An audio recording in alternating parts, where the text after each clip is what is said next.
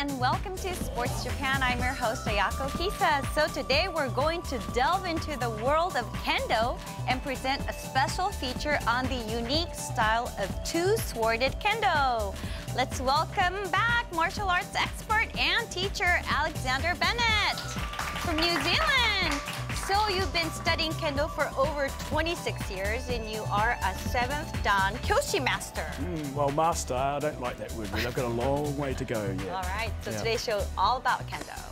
So let's begin by going over the rules for Kendo bouts. And to help us explain, let's welcome back martial arts researcher Baptiste Tavernier. Thank you for joining us.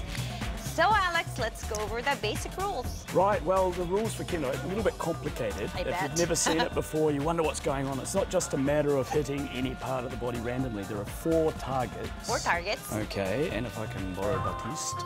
Okay. First of all, there is the mask. The mask. Okay, this is called men in Japanese, so that's one target. The next target is at the throat. This is a thrust to the throat. It's called tsuki. Tsuki. Okay, and then we have the gauntlets. These are called kote. Okay, and so a strike to the kote would count as a point. And also the trunk. Okay, this is called do. Do. So you've got these 4 targets. 1, 2, 3, 4. Okay, but just hitting the targets is not enough. You've got to meet certain criteria. Okay. So first of all, you have to strike with proper posture. Okay, full of vigor. Okay, so it's not weak. Okay, you've got to go straight in there. Okay, you've got to strike the target with the correct part of the shinai. Shinai is the bamboo sword. Okay, so you can't strike there and you can't strike there. It's got to be right here. You've got to be accurate. You've got to be very accurate. And then, after you make the strike with your body and your mind and your sword all in one, you've got to continue through and show continued alertness and physical and psychological alertness. And this is called zanshin. All right. And the referees will look at that and they'll go, okay, from start to finish, that was good, so we'll give it a point. There's so much. So tell me about a successful attack. Well, a successful attack, I think it's probably easier to show you, but it's sort of like there's stages, but it's all connected together. All right. You start off by assailing your opponent, then you destabilize them psychologically or physically, then you execute the technique with total commitment, choosing the right technique, of course, and then finally, after you've done all that, you just go through naturally and demonstrate zanshin, or the lingering mind. Right. So it's probably easy to show you, right? Please, please. Okay, so I'll ask Baptiste to help me again. So we start off in the on guard position, where we're facing each other. We're not just standing around watching, we're looking to try and create some kind of opening. So this is where we assail each other. Okay. And we're sort of trying to take each other's center. And then when I see an opportunity, I might go in and I destabilize my opponent. Okay, I put pressure on him, sometimes shouting at him, yeah! And he freezes. And then we see that there are some openings that have appeared. Okay. But I can't just hit anything. Obviously, I can't hit door, because that's covered. So I've got to choose the right technique. Okay, in this case, I've probably got 2 options. I've got the throat or I've got the mask. Okay, so from here I'll take the mask, I'll execute the technique instantaneously with total commitment of body and mind. Bam! Okay, and after the technique, striking it, I'd follow through for zanshin. So it goes something like this. Yeah!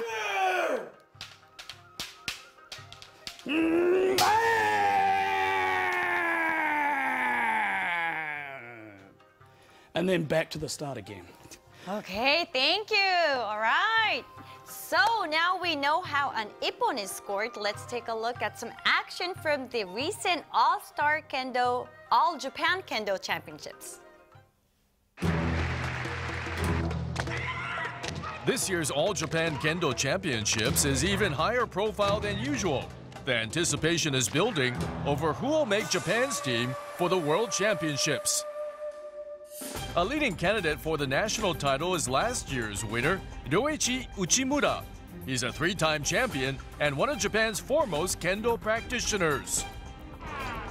But in his third-round match, Uchimura takes an early exit after being struck on the wrist. His loss clearly shows the difficulty of Kendo, demonstrating how a single lapse in concentration can mean it's all over. With one of the favorites losing so early on, it was a chance for some younger stars to step into the limelight. One hopeful is 21-year-old student Yuya Takenouchi. He excels in striking his opponent right at the time they are trying to attack. In the semifinal, he shows his sharpness.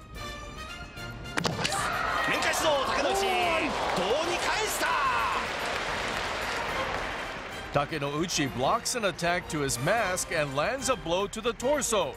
Throughout the tournament, he stood out for his incredible alertness. Dentaro Kunitomo is another promising young swordsman. Kunitomo has a solid defense.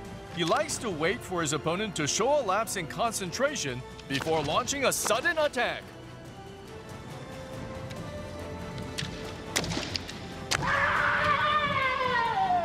As bouts get into their latter stages, he becomes extremely hard to beat. He proves so by notching up 4 of his 5 victories in extra time.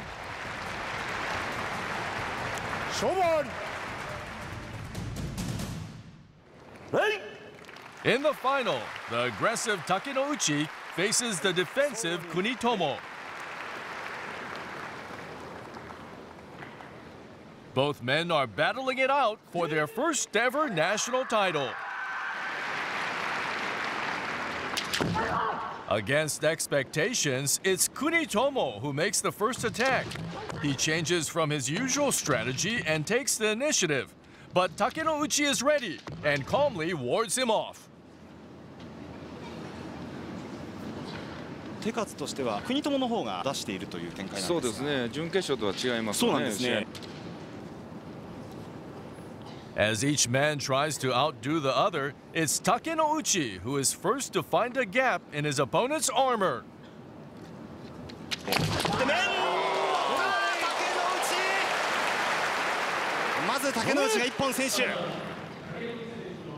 Takenouchi claims the first ippon with a fluid combination attack.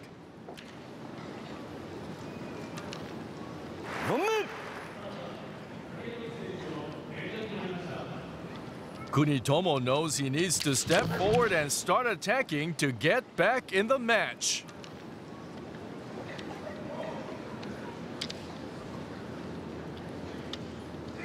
さあ残り3分余りというところで国友は返さなければいけませんが面だ竹之内決め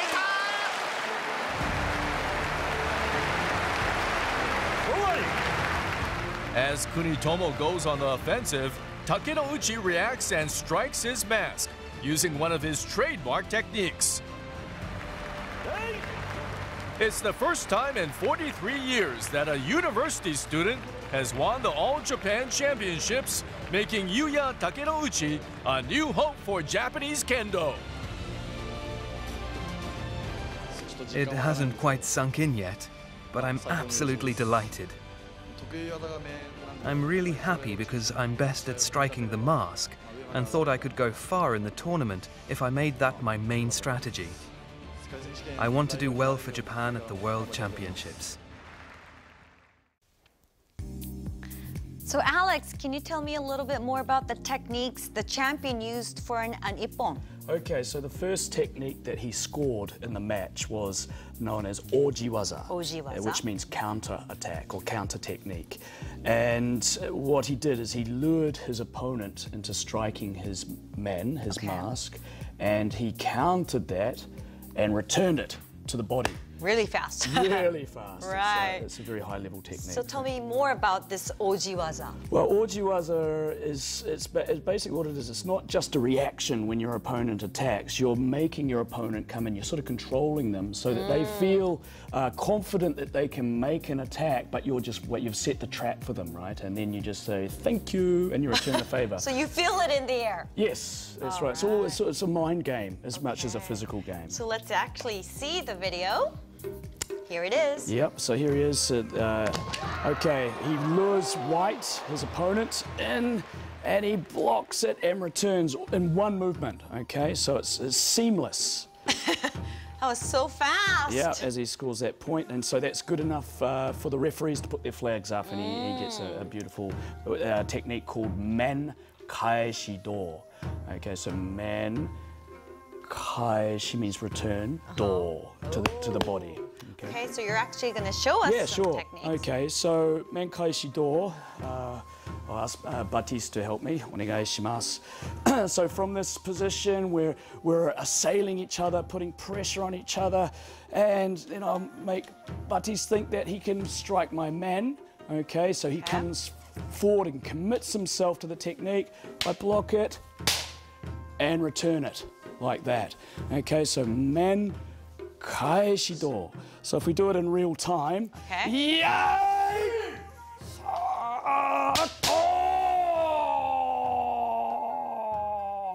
and that would be a point. All right. Okay, so this is one of the techniques in the ojiwaza set, or the counter technique set. Other techniques, for example, would be suriage waza. Suriage is deflection. So again, I'm facing my opponent and I sort of urge him to come in and strike my man. Okay, and so when he does that, he feels confident to strike my man. I deflect it and strike his man. Okay, or I could do it on the other side. He's coming in to strike me. Hey, deflect. Okay, or another variation of that. If my opponent comes and tries to strike my kote, my wrist, okay, I can deflect that and strike his man. I don't need much power, it's very subtle, that's all. And I've deflected it, he can't touch it. So I follow up from there. Yeah!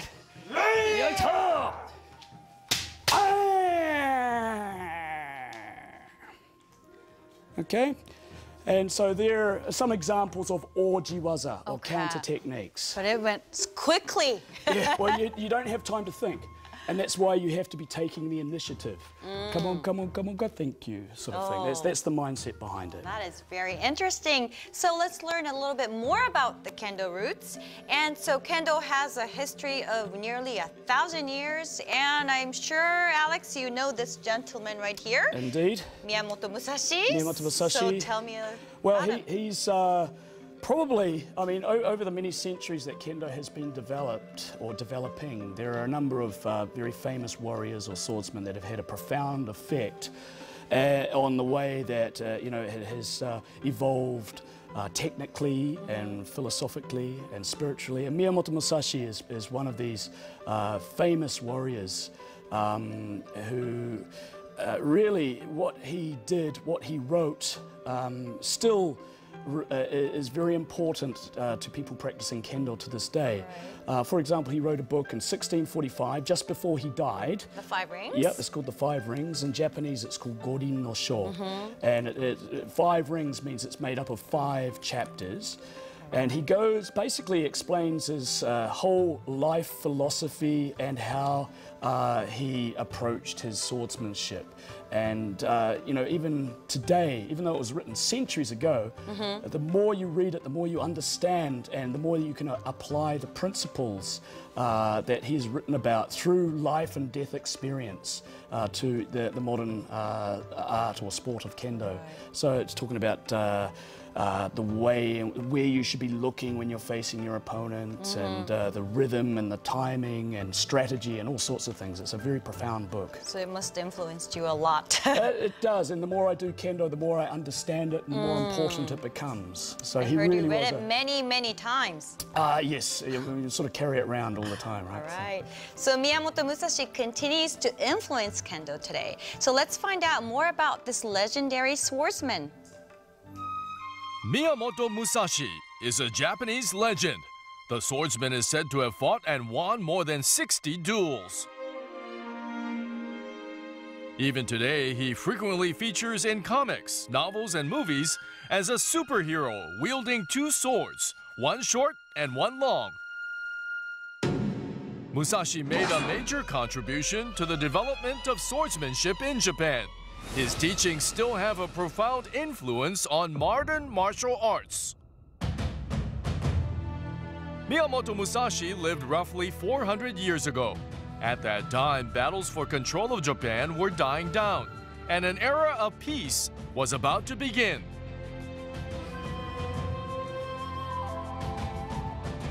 While many warriors served feudal lords in the hope of achieving honor and stability, Musashi set off to travel and duel, honing his skills to become the best warrior in the land. Musashi won duels against masters of various disciplines, including spear fighting and sickle and chain combat. He gained experience and polished his techniques to become an even more formidable opponent.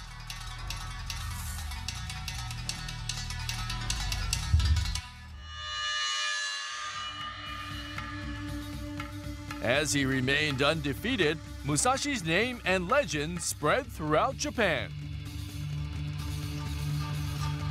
Eventually, Musashi established the style of Niten Ichiryu, or fighting with two swords.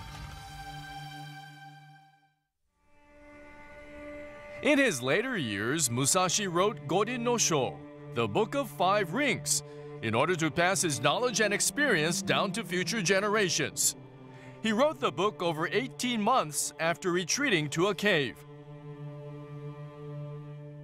One passage reads as follows: "When you are fighting for your life, you need to make use of all your tools. If you carry two swords, you mustn't go to your death carrying only one and leaving the other in its sheath." Kendo expert Hirotsugu Sasaki says this statement shows Musashi's innovative ability to move outside existing frames of thinking. Musashi was a very logical thinker. He wondered why, when samurai have two arms and carry two swords, they only ever use one sword at a time. He thought that if you have two hands and two swords, then you could simply take one weapon in each hand and use both. Today, we might describe his approach as making full use of one's ability, environment, and available tools. The Book of Five Rings was translated into English in the 1980s and immediately produced an impact around the world. As a manual for success that can be applied to business and daily life, the Book of Five Rings has been read across the globe. Musashi died 7 days after finishing the book at the age of 62.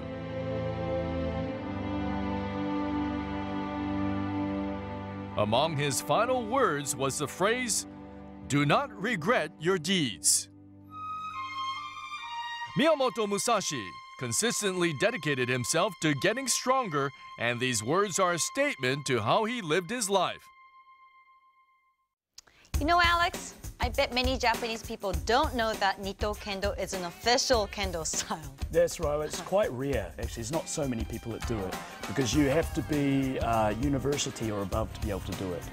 Okay, so, you know, children don't do it. So it's quite rare, but it's still, it's a very unique. If you look at the shinai, or the swords that are used, you can see that one is shorter than the other. And this is called the shoto, or the short sword. And this is about, well, it's up to 62 centimeters in length. Okay. And the daito, which is the long sword, that's up to 114 centimeters in length. So there's a variation in the size. And if you compare the daito with the standard shinai for adults who do the one-sworded style, you can see that it's slightly shorter, isn't it? The Nito one, the daito. And also the handle is shorter, and that is because when you use it, you're holding it with one hand. Okay, above your head. Whereas when you do the one sword style, you're holding it with both hands. So the shinai, or the bamboo swords, are slightly different. Okay, so it must be such an advantage to have two swords instead of one.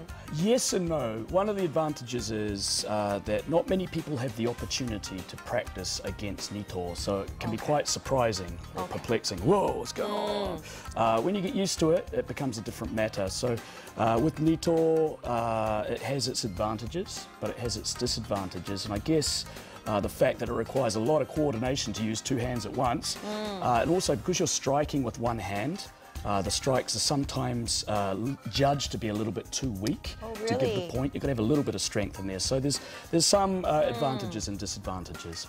Okay, so let's take a closer look at the Nito Kendo style of swordsmanship.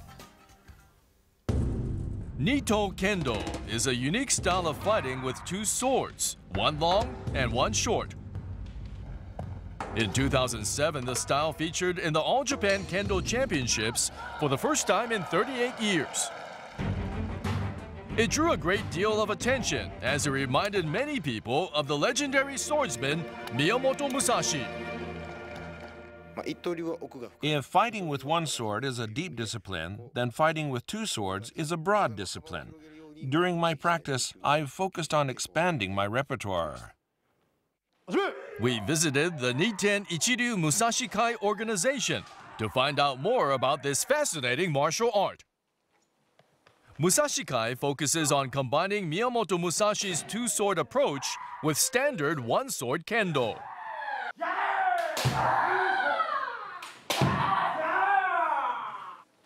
Members continually practice kata, or forms using swords made from wood.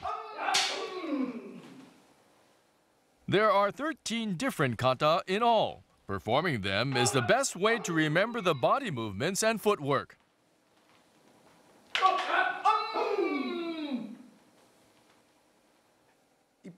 Kendo master Futoshi Sato says that all the necessary movements are included in the kata. When you try to fight an opponent with just one sword, you cannot block and attack at the same time. There is a technique called tsuriyage, when the opponent tries to attack your wrist and you quickly block and strike back. But precisely speaking, these are two separate movements. You block and then strike, but when you use two swords, the advantage is that you can fend off an attack and strike at exactly the same instant. Being able to defend and strike at exactly the same time is the biggest advantage of Nito Kendo.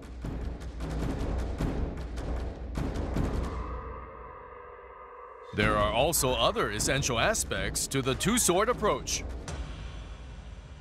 It's important to see how much you can distract your opponent by keeping their awareness on the short sword.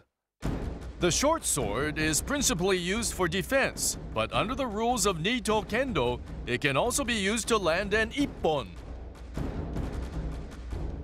If the opponent is made wary of the short sword, then the long sword can be used for more effective attacks. how the short sword is used is a major characteristic of the two-sword style and has a big influence on how each individual fights.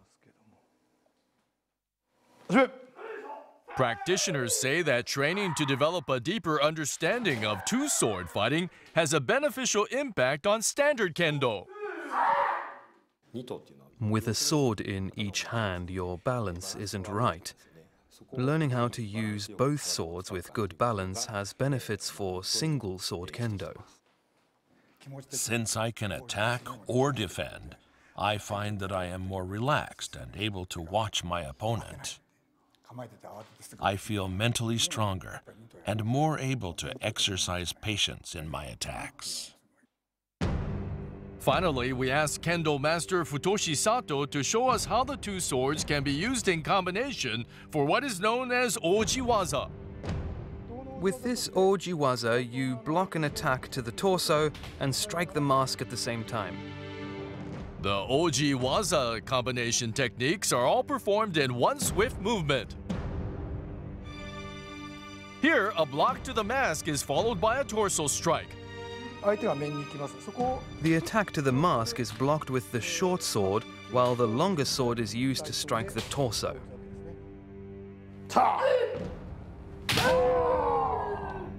As both swords can be used in numerous different combinations, two-sword Nito Kendo offers a wide range of possibilities.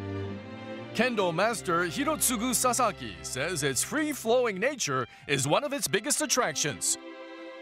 If you have a sword in both hands, you can move as if you had a sword in neither hand. This gives you more freedom. You have to choose in an instant which sword to use. This variation is one reason why people are drawn to Nito Kendo. Yeah, so those guys are pretty good, actually. They're obviously putting a lot of time and effort into training Nito, but I mean, one sword style called Ito, that's orthodox. Okay. And so Nito is a bit of a variation. It requires completely retraining your body, even though the principles are generally the same. But I've actually fought against Nito opponent before. You have? Yeah, it's quite, first time it's like, whoa, what am I supposed to do? Because you think you've got an opening, you go in there and suddenly that short sword gets in the way and blocks it. And it's like completely out of the blue. So you've got to really rethink your strategy and how you assail your opponent. So the short sword tricks you and confuses you, right? It gets in the way, yeah, and it shouldn't get in the way, but it does, you know, so it's psychological as well. All right. So despite its history, there's a footage of the style in use. And this competition took place in front of the emperor in 1940. A two-sworded fighter was the runner-up. That's right. This was, well, they call it the Tendan-jiai, so in front of the emperor. It's very prestigious. And this particular competitor, he actually was the runner-up 2 times in a row. So he did a lot for making Nito well-known throughout the country at that time. And the good news is the next Kendo World Championships, held every 3 years, will be in Japan. That's right, in Tokyo next year, at the Nippon Budokan. More countries will be participating next year than ever before, 57.